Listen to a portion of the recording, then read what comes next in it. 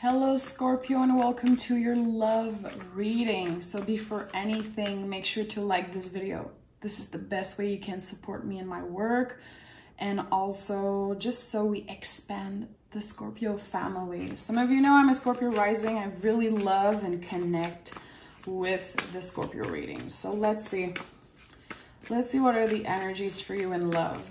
Let's go this way today. Okay, Scorpio, we have the end of a tough cycle approaches. Fabulous. Okay, so this is earth energy. Capricorn is actually the devil in the tarot, and I like that.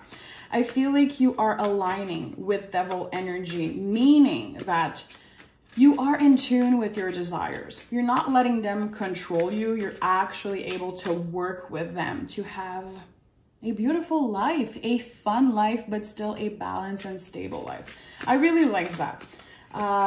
This is one of my favorite cards in the Moonology deck. A lot of releasing. Tonight is the full moon in Leo, my love. Releasing is the theme of this night and of this week, actually. Let's pick a tarot card and see what is up with that. Okay. Listen. Beautiful. 6 is a karmic number, so you're actually getting the things that you deserve. You know, getting your good karma back after a difficult time, after a tough cycle. I love 6 of Swords. 6 of Swords is a lot about leaving behind the way we used to think, okay? The way that we used to approach things, and it wasn't serving us, okay? So we're not completely changing the way we are, of course. We're actually finding more balance and being able to practice what we preach and learning from the lessons that we learn, okay? And I really like that. It feels so good. Swords are how our brain perceives a situation. I feel like there was chaos in your mind recently, let's be honest. Seeing the 4 of Pentacles and the Justice card to me is like, again, you're walking towards balance. It's not perfect, and you're not necessarily seeking for perfection. You understand that balance is absolutely not about perfection, okay? I think that you're coming to terms with something that used to annoy you on the physical level, because the 4 of Pentacles is a lot about the boundaries we have with our body, how we learn to listen to our body, to the nervous system, and how we create boundaries that are actually healthy and balanced for us. And seeing the Justice card, I really like seeing the Justice card with the 6 of Swords, to be honest. You're kind of redefining balance in your life, what it is for you to actually receive love and give love in a healthy way. And that's why Capricorn energy, devil energy, is here in first position of this reading. You're not chained, and you're not controlled by your desires anymore. Again, you're using them to have a pleasurable life, and it feels great. Pleasure is a birthright. And sometimes as sexual beings, especially Scorpio, and I say it all the time, you guys are so much more than that. I hate when people are like saying that Scorpio, this is like the biggest thing about you. It's the biggest thing about human nature. Like, we're all sexual beings. It's just that some people are more comfortable showing it and embracing it than other people. So I really like that. I think you're in tune with devil energy. It makes me just smile, honestly. 8 of Wands, which is, of course, a communication card. Cupid's arrow, number 8. So we know there's a transformative energy. Again, something is changing and transforming with the way you connect, the way you talk, the way you receive information, and it feels good. You learn a lot about yourself. And again, I feel like it's coming from a place of living in chaos, living in really difficult times, surviving really difficult times in your life. And it could be that this person that you're thinking right now, this person you have in your heart space, I don't feel like it was smoothly from the beginning. I think it's been really difficult It might have been uncomfortable at one point. You might have felt alone also sometimes, feeling like this person doesn't understand you completely. But again, you're changing the way you communicate and receive information, the way you give love and receive love, and getting much more balance with that. And that's why the 5 of Cups is in the reverse. I think you've been grieving something really difficult that happened in your past. Could have been something really traumatic and really personal to you. And we're never done grieving, you know? I feel like it's so sad, and it's a shame that humans, we feel like we have to give a time stamp, like a specific time during, let's say, to grieving, when we always carry grief with us. It's just that we have better tools to face it. I've seen this picture recently of, it was a jar and there was a rock inside, and the rock was symbolizing grief. And it's just you that becomes stronger, that have better tools, but the grief never changes size. It never changes. You always have it with you. And I think that, Scorpio, it doesn't have to be a physical loss. It could be. But it could be that you had to grieve a part of your childhood. I'm going to be honest. It feels like I'm connecting with someone who has a difficult stories, who have a tough story of their life, of their, specifically the past, the childhood, maybe teenage years. Yeah, look at that.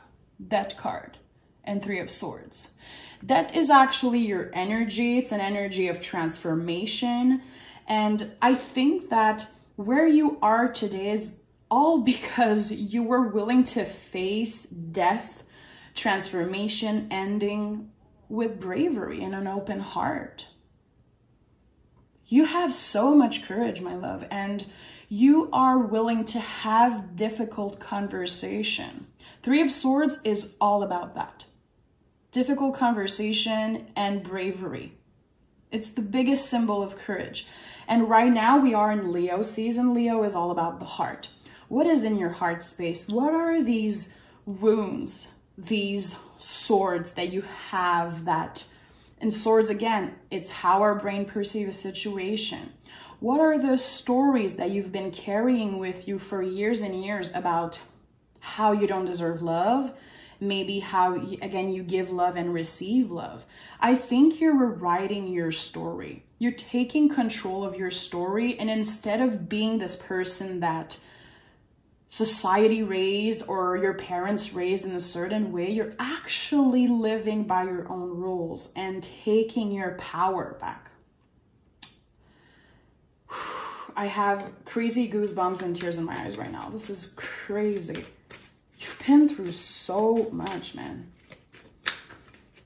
You've been through so much, and I don't feel like you give yourself enough credit for how much of a survivor you are, because you don't want to blow up, smoke up your ass. Like, I don't know if I can say that.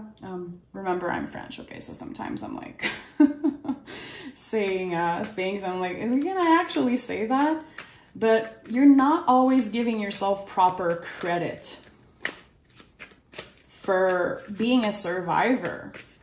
Actually using the things that you've been through to become such a beautiful partner, an open person, a great listener, and also a great lover. Not only are you lovable, not only are you attractive, sensual, you are a lovable being. You are amazing, literally. And I feel like everything that happened in your life, you understand that it happened for you.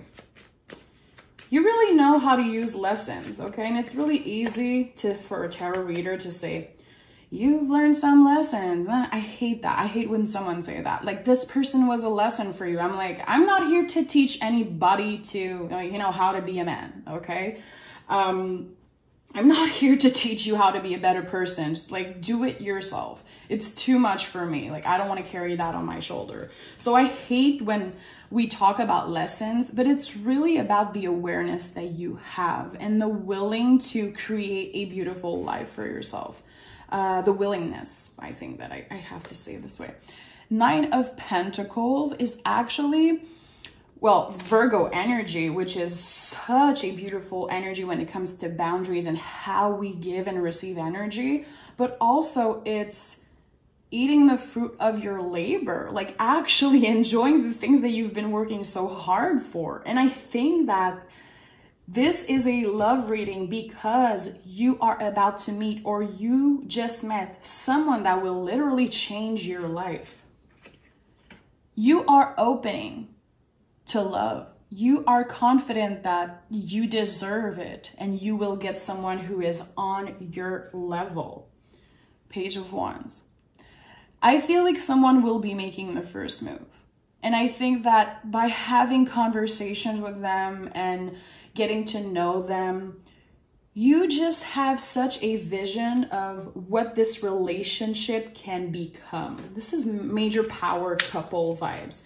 The Page of Wands, look at his wands like, I know it's just a piece of wood, but look at everything I can do. And in tarot, Wands is the only suit that is like a natural living thing. You know, swords are not a living thing. Pentacles are not a living thing. Cups either. The wands are actually expanding by themselves.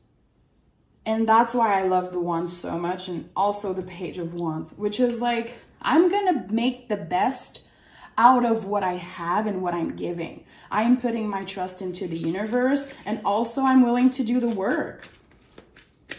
I'm willing to face the darkest part of myself to get what I want. I am not just hiding behind a blindfold. I'm actually facing shit and doing the work. A major change of perspective when it comes to you. Major change of perspective. And I'm not saying you weren't aware before. I'm just saying it's like 10 times better. You're like a new version of yourself. Even more lovable, even more intelligent, even more aware. And I feel like that's why you're ready to go through this relationship that literally will feel like a miracle.